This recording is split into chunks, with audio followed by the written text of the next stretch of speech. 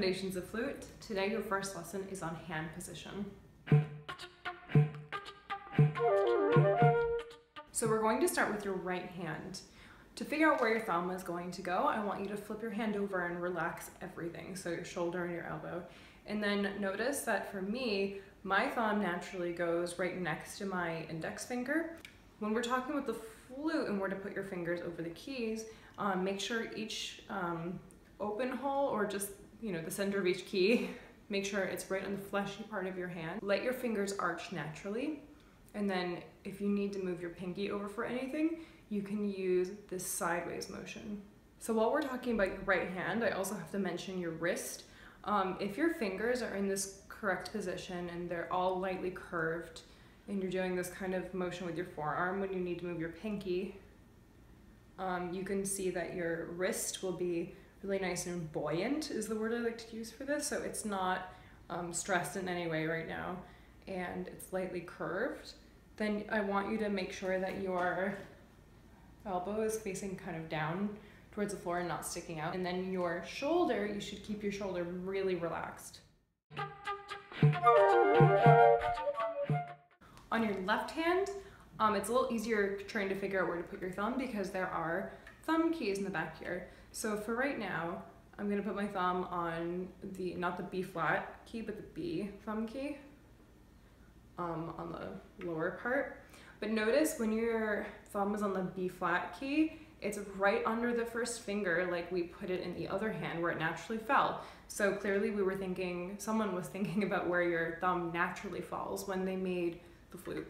Your second and third finger are going to go on the next two keys, and it's still the finger pads, not the tips. In this hand, they're going from more curled to uncurled here. So your ideal hand position would look like this. You're relaxed, your wrists are buoyant, your elbows are down, your shoulders are relaxed.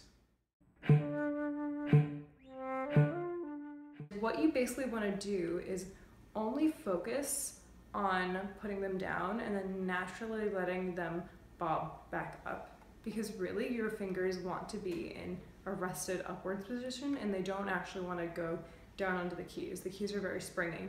So you don't have to work as hard as you think you do to put your fingers on the keys. You can test my theory about the fingers wanting to be in an upwards relaxed position by holding out your hand and pulling a finger down and then seeing what happens.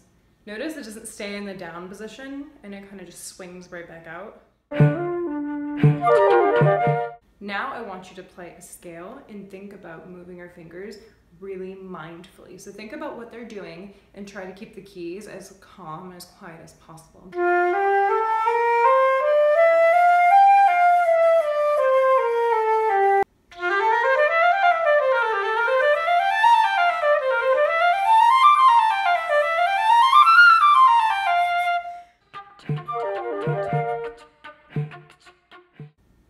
Another way to help with your hand position is to tap what you're playing on your flute.